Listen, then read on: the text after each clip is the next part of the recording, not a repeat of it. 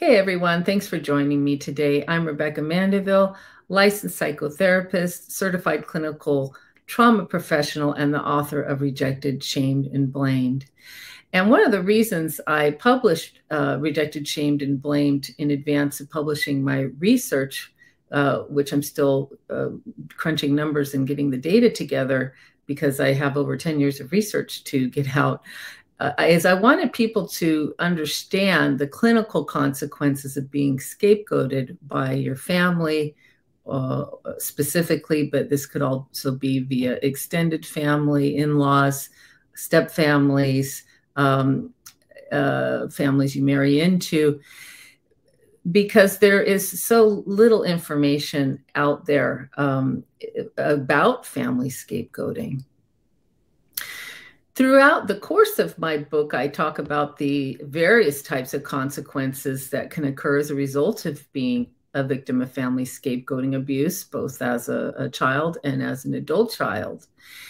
But today I'd like to go over specifically the clinical consequences that might be recognizable to a clinician, to a therapist, to someone who might be able to offer this sort of help that someone who's been scapegoated desperately needs.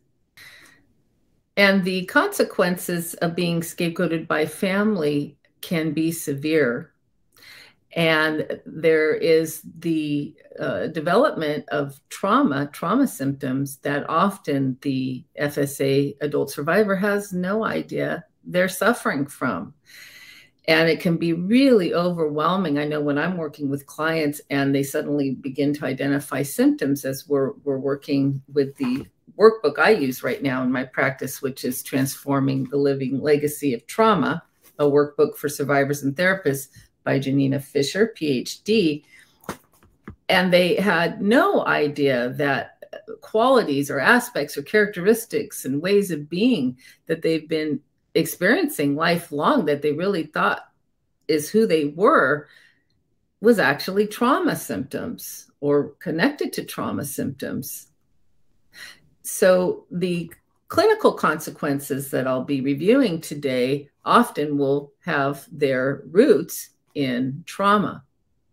And I'm going to read you right now the types of symptoms and self-reports that I'll be keeping a lookout for as a psychotherapist when I'm working with someone who may have suffered from this type of family abuse. It will help guide my questions, what I will ask as a clinician to draw out more information. And these are symptoms that you yourself might relate to. And you may want to jot some of these down. You can download the transcript here from YouTube.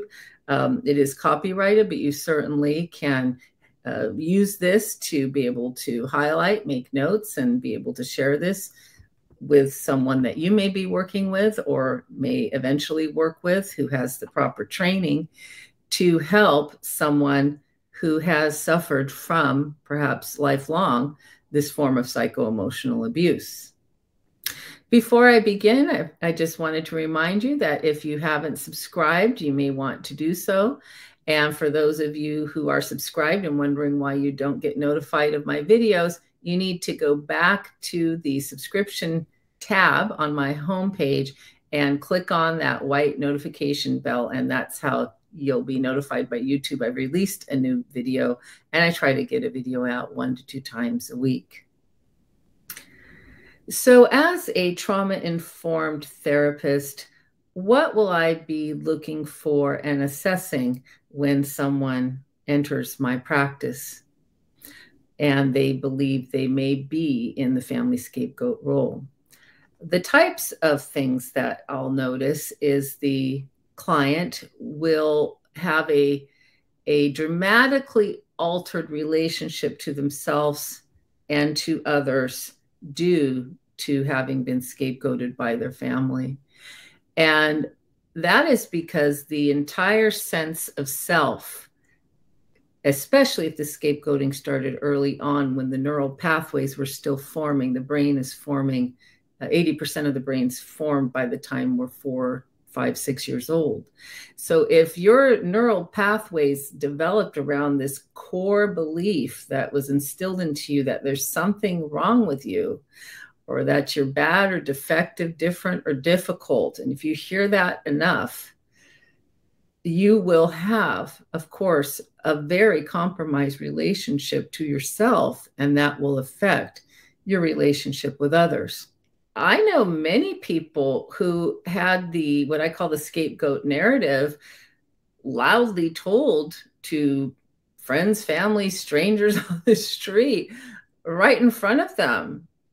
They were present in the room and they heard how difficult they were, how different they were, or bad they were, or you can't believe her or him, they're a liar. It's not hidden at all. Now, sometimes it is. I did a very informal little poll here on my YouTube channel.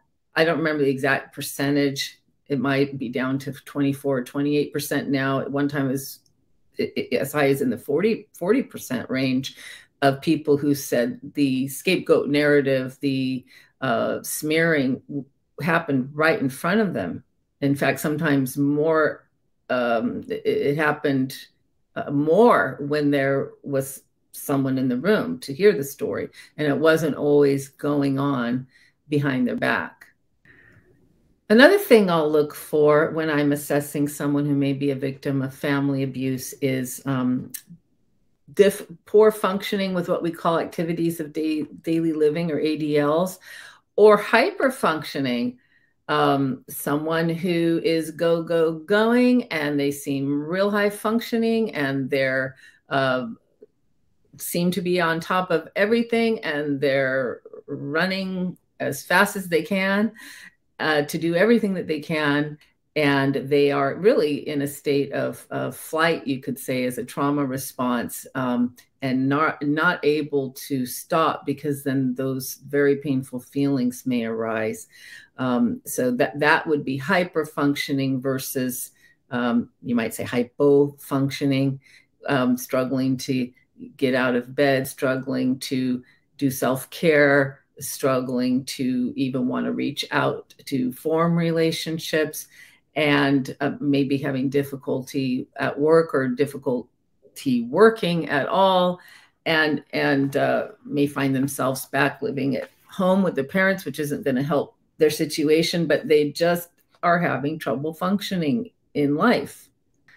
Another thing that I'll be looking for is my client may report to me they've had a long history of seeking treatment or seeking out therapists, trying to get help, working with a lot of different therapists or coaches, and nothing seems to help.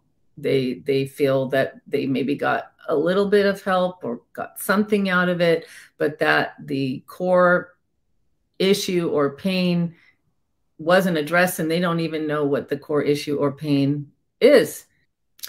And another thing that's pretty common is the client will tell me a variety of diagnoses they've received in the past: bipolar, borderline personality disorder, histrionic personality disorder, major depressive disorder, generalized anxiety disorder, things that are found here in the United States in the Diagnostic Statistical Manual. But trauma, even post-traumatic stress disorder, usually won't have shown up in that person's diagnostic history. So I will see a long string of different diagnoses, and the client is confused as to how that's helpful, because the treatment that they've had may have helped a little bit, as I mentioned earlier, but not a lot.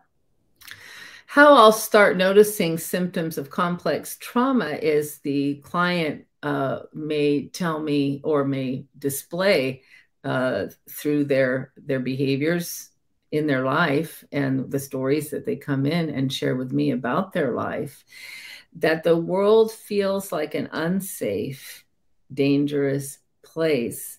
And indeed, that is true for them because their nervous system is constantly being activated. The amygdala here in the brain is firing up over and over again due to triggers. But the client doesn't know they're being triggered. The client doesn't know the brain's firing up and going into a state of fight, flight, freeze, or fawn. They just feel that they are overactivated. They may feel very tense.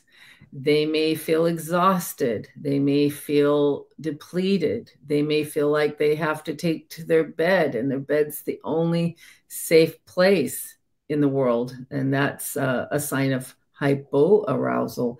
They may, as I said earlier, be going a mile a minute, which would be hyperarousal. Another sign of trauma and scapegoating that will be evident to me when I'm assessing a client is the client will feel that nobody cares about them. This isn't always true, but often, even if they have a good circle of friends, they may have a real supportive partner, there'll at least be pockets, like little holes they fall into. And when they're in there, and it's really because they've been triggered, they're activated, something has happened to wound them that is mirroring something from their family of origin, in many cases, they'll go deep into that dark hole. And despite all the evidence that they may be loved by their chosen family, by people in their life, they believe that nobody cares about them. There's no ability to expand the perspective beyond that dark, dark tunnel. And it's understandable because what's happening during those times is the past reality is feeling true today. And again, if you're in contact with family that's still scapegoating you, it's not your past reality, it's your present reality. And how much is that activating you? Something else that I look for is going to be the topic of my next video. So I hope you'll tune in because it deserves its own video, dedicated video. And that is structural dissociation. Structural dissociation is different than dissociative identity disorder, where you have multiple personalities and none of them know what the other ones are doing. This is structural dissociation. And that is very common. I see this often with people who have been scapegoated by their families. And there's a whole series of symptoms I look for in assessing structural dissociation. And so I hope you'll tune in because that is the next video I'm going to put out. And we will go over what structural dissociation is, how it's experienced, what a clinician who is aware of structural dissociation looks for, and how we can treat it. And again, if you haven't subscribed, you can hit the red click button down there in the corner of this video, and that will allow you to subscribe easily. And don't forget to tap that white notification bell so you'll know when my video comes out on structural dissociation. See you soon.